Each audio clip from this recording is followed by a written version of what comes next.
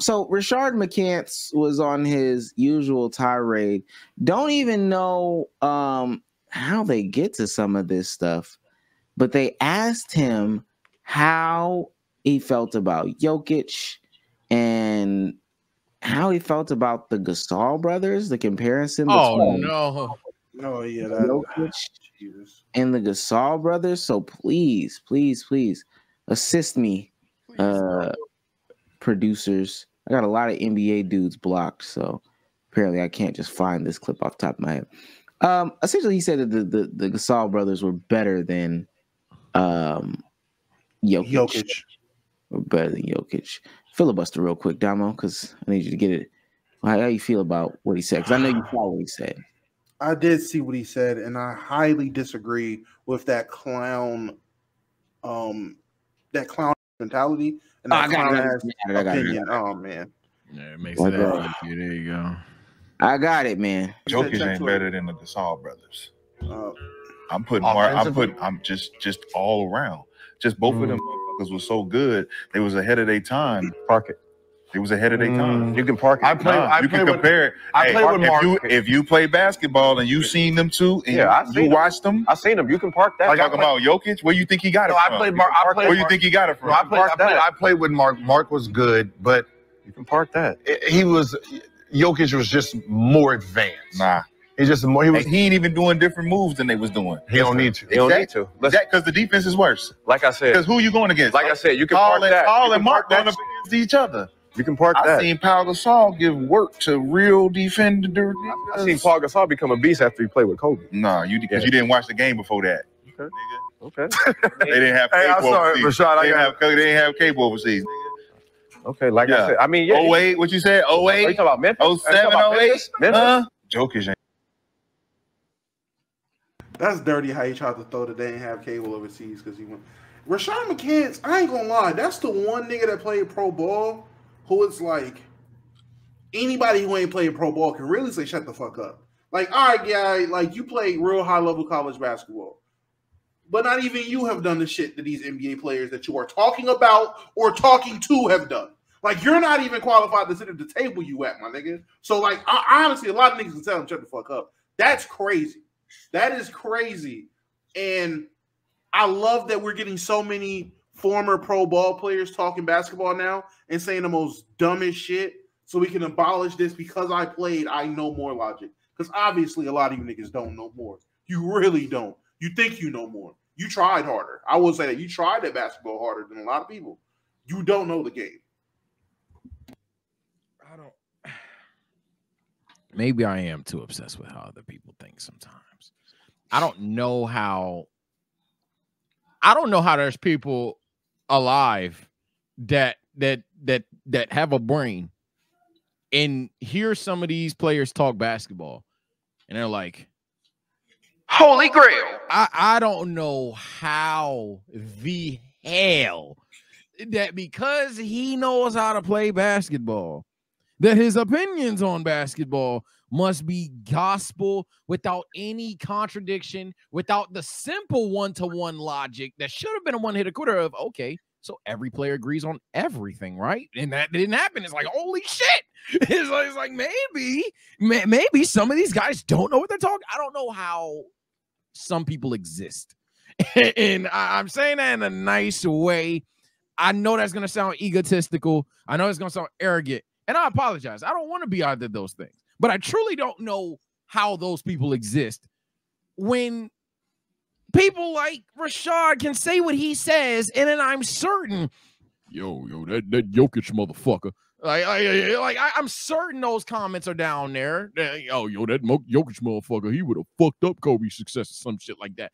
I just don't know how. I don't even know how it exists. It's obviously a bad take. We all know it's a bad take.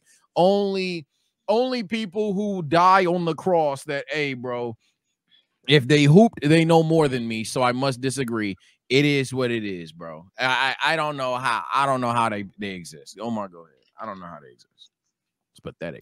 And I mean, there's obviously more to the clip, but I just don't even understand why they're not forced to give their actual opinion. Like, what's the Nah, I know what we know what it is. I mean, we create content. Let me show this one. Cruz sent it. It's 134. You can compare it. If you Saul and Memphis could Saul, what the fuck? You don't even know what he's talking about. I hate when people do this too. Okay. What you mean? What's the difference there? Did you watch him?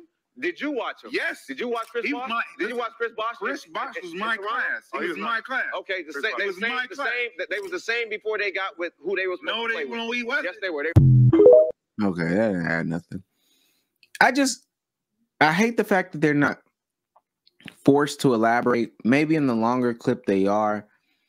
He just doesn't. It's because he played. He doesn't have to explain himself. It just doesn't add anything to the conversation. And I'm in the comment section with like a lot of the viewers and stuff like that. And a theme that's constant is like brand trust. Brand trust. At some point, you lose brand trust with your viewer because they can no longer look to you for reputable facts, logical opinions. Even if you're wrong, because Damo might have a different opinion than me, and I could be wrong, but it's my opinion, and I can elaborate on what my opinion is, then okay, like that's a different conversation. But if we just sit here and create an environment in which you just say stuff, you don't elaborate, and your elaboration when given doesn't make any sense, you lose trust with the audience. And that shit is a turnoff. Like that shit is a total turnoff. And I'll give y'all this. I think it's a difference because I tune in every once in a while with them and their podcast, whatever. I try to, watch a little bit of everybody's. It's a difference when Kenyon Martin and Gilbert are there versus when Kenyon, Gilbert, and Rashad are there, or Gil and Rashad are there. It's a difference. It's a total difference. The conversations are different. And that's a bad thing to have going forward for your product. Yeah, I even see people in chat making a joke of shorts tuber. That's low key. Y'all already know. Behind the scenes, I've already expressed this. My one thing with shorts for a long time, and I've just learned to bite the bullet because that's the name of the game, unfortunately. My one problem with shorts, especially in my own community, because I have a lot of anime hot takes and some takes that I think shouldn't be hot, is you can't explain yourself fully in a minute all the time. But when I hear these clips, and these clips just clearly don't go anywhere, like clearly don't go anywhere. And then I'll go to even the original content itself. I'll do the research and it didn't go anywhere. It's like, wow. It's like, wow. So the lack of explanation, like for example, for my weebs out there, I'll give you an NBA hot take and a weeb hot take. With the weeb hot take, Neji wasn't fucking right. He was wrong.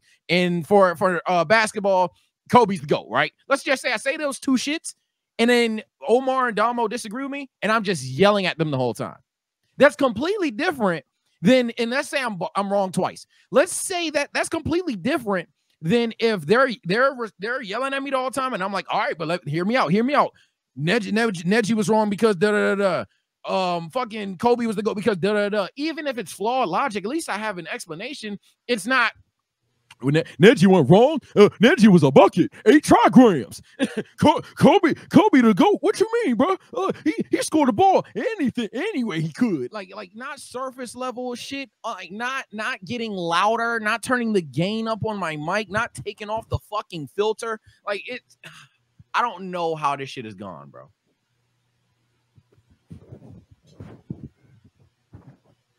Sorry for that mic rape. I know I had to put this shit back. No, you're good. That nigga's a clown. Like I don't know what else there is to say. Y'all kind of hit the nail right on the head in terms of Rashad McCants. The nigga's a clown. I don't know. Like I really, and Omar, you really did open my eyes to something. The conversations are, because I do peep in to what Gilbert says, because Gilbert's entertaining. Even if I don't agree with what he's saying, I still find Gilbert entertaining. And I like to hear from Brandon Jennings because I grew up on a mixtape era, and Brandon Jennings is mixtape legend. I grew up on Brandon Jennings. I grew up watching Kenyon Martin. I know what Kenyon Martin used to do. The numbers might not be in his favor from a historical standpoint 15, 20 years. I remember what Kmart was on the court. So I respect his opinion on basketball. Plus, I fuck with his son that play pro. Wish he could get a better opportunity. So I want to hear what he's talking about. I love the guests that they bring on him. When they bring the WNBA players or women pros, they have some dope-ass conversations. This nigga Rashad McCants is just awful, bro. Like, I don't know a situation where he's been on the right or where he's been liked or where he's been spitting. Like, even when it comes to a nigga like me or people who hot take hunt or people who just say, wow, throw everything at the wall and wait for something to stick. Nigga, nothing has stuck. Like, when nothing sticks, you got to rein it in. When I'm throwing shit at the wall and I'm realizing nothing sticks, rein it in. Let's pass it to others. Let's be a good teammate. This nigga literally takes the concept of, if I'm shooting 0 for 5, I'd rather finish 0 for 30. And he always finishes 0 for 30. And it's like, all right, nigga, eventually you got to realize you shooting 0 for 30. Like, let somebody else shoot. This ain't your sport, bro. Yeah, like, nigga, this is not your game. Rebound, nigga. Like, stop shooting. Rebound. Go play some defense. Nah, I think the last take I agreed on with McCants is the championship or ring thing, and that's just like one of the most two-sided debates of all time. It's just no middle ground. Even on this pod, you had to pick a side, Sage. Like, my nigga, you want the ring or the bag? So I think that's the last time I've agreed. And we know, I'm not even gonna dive deep into the content shit. Lord knows, I know y'all hate that chat. But I'm gonna just say, hey, we know there's a place for him. I'm not shocked he's there. We know for a fact, hey, somebody gotta bite the bullet. There's something to being polarizing. There's something to being hated. And hey, if he the dude that gonna say the shit whenever ain't nothing cooking, I know why. Hey, it's just unfortunate that he's not a person that can do that and then argue it to the core. He's just a person that will just say the shit and then you just gotta live with it. Because we talking about it right now. I want to say again to add, he is another one of the older players that is shitting on the younger generation that makes, people turn off on the younger generation. This is just yet another example. Again, everywhere you turn in NBA media, besides like, JJ Redick, KG and Paul Pierce are, KG and Paul Pierce do a phenomenal job of bigging up the younger guys. Steven Jackson and Matt Barnes have gotten a little bit better. But damn near everywhere we turn, Q Rich and Darius Miles, they don't do too much in that regards. Like they are. Knuckleheads. That's what that was. Oh, Knuckle. Okay. Yeah, I love that. I've heard of Knuckleheads. I didn't piece it together. They champion the young guys all the time. They're at the drafts. They're talking about the young guys all the time. So I'm not gonna say it's all of them, but everywhere I turn, it's just a lot of the NBA players. I want to play this one because this was one. And again, I've watched it. Let me go. I'll show y'all that I've watched. This is 0 out of 12, 21. I watched the whole thing. I watched some of these. This is about them. Well, I'll let Josiah explain. So now let's talk a little bit about life after basketball. Friend of the program, Nick Young, dropped a video recently offering his thoughts. Life after the NBA is cold, my nigga. You gotta refine yourself. If anybody say this shit is fun, this shit ain't fun. Nah. It is a little different. Niggas, man, look at everybody. Nah, look what niggas look like after the NBA. Niggas get fat, they lose their mind. Look at that. Look at Gil. Look at this whole cast. Got a nigga with a crown on, a rusty crown on. Niggas just trying to catch a wave. It's crazy. If y'all want me to come to y'all and speak at y'all conferences and shit, I tell y'all, enjoy that shit. Enjoy the hoes, the clothes, all that. I could say I lived 1,000 years, but I'm telling you, when it's over, it's over. You have to become a regular citizen again. You at home. You can't do the shit you used to do. You cheat now, it's over. Ain't no coming back. Don't cheat now, because you're going to lose it, because you're going to bring in the same amount you used to bring in. You cheat now, it's over. Don't cheat now. I learned not to cheat. I'm a good man now. Too many niggas be saying that shit. I'm good now, bro. Shout out to Nick. I think he was at Target. Sock section, bedding section, hard to tell, but it looks like the local Target from the ceiling view. You know what the irony of this is? Because I retired before him. right? He with the Lakers and shit. He used to call me a baking cake ass dude, right? Talking about you over there baking cakes, you a family man, right? Laughing. Oh, look, you look miserable, all that. And I'm like, oh no, that shit gonna hit you. You gonna hit you too, right? He played for the Lakers, so he doing everything he wanted to do. You know, you got your Iggy, yeah, he having fun. Look at his ass now. Yeah. The corner in. You got the corners over here. You got the liquor store dudes over here.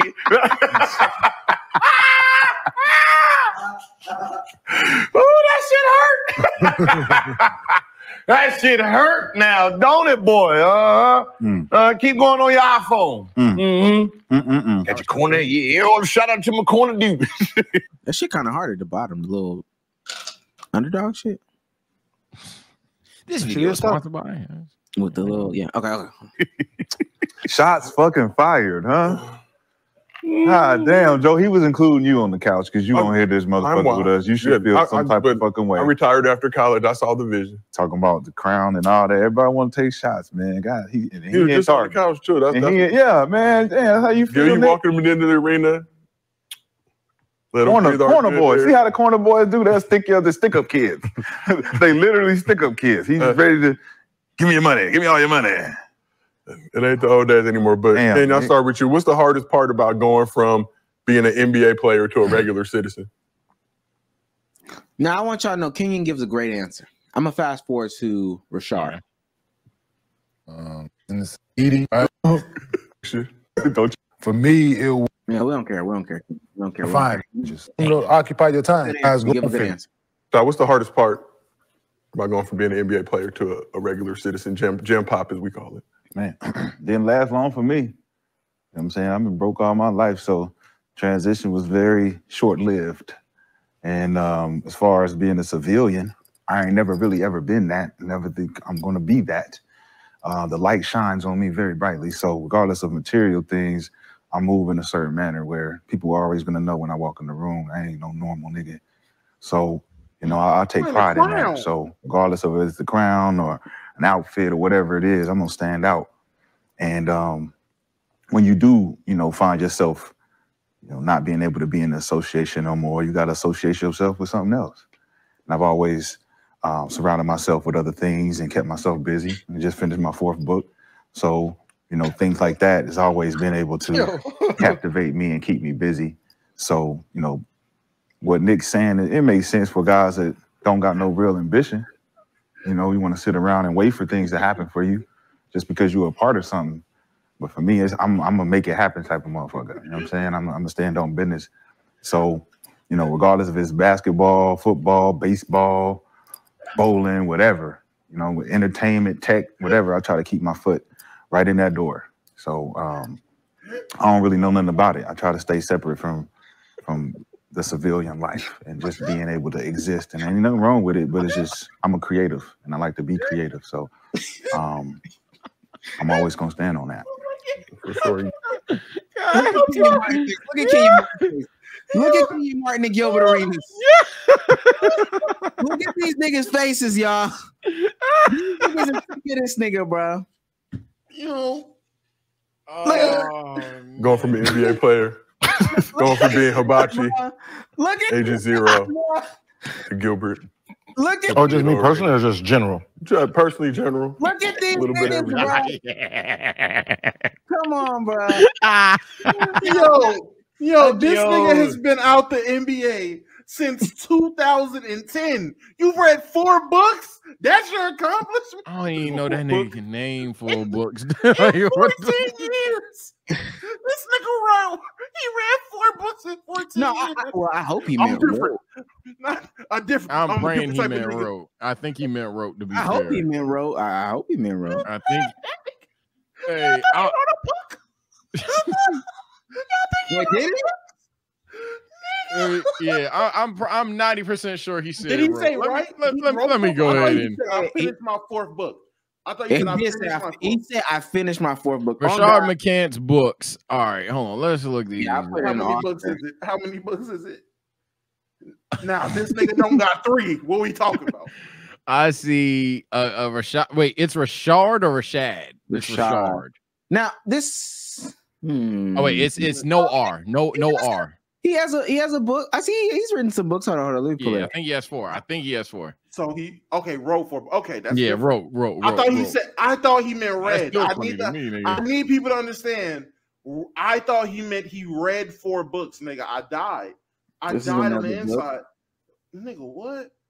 How many copies? This looks like one of them books. If y'all got a black mall in y'all neighborhood, in y'all area, the books is in there. For the regional ones, yeah, this looks like a book out of the black bookstore in Greenbrier Mall, or the Negro bookstore. Look at how big the description is on the back. That's the back of the book. That's the back of the book. Nigga, that's the book. That's everything in the book. Nah, I mean, he wrote the book, so I can't. Nah, I'm not shocked he wrote the book. Man. I'm shocked that like Bum to Millionaire, Sage. Hold on now. Wait a minute. I'm not trying to hear at least he wrote for book logic. That niggas had nothing to do. So that dark ass time that nigga, look at this nigga's face. He looks like a crook.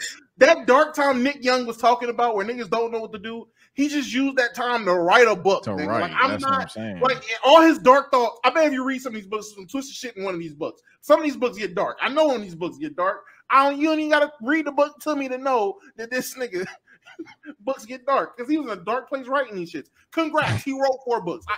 I'm not gonna lie to you. Congrats, because he wrote 4 books. In my opinion, a lot of niggas can write 4 books. I'm just being honest. Coming from the son of a nigga who writes books. My dad writes books. Then she met me is crazy too. Niggas write books.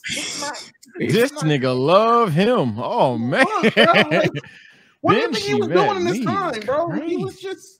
He writing by himself. Like, come on, man. They sell McCants books at comic book stores. I bet they do, because where are they selling these at? I just want to say romantic comedy.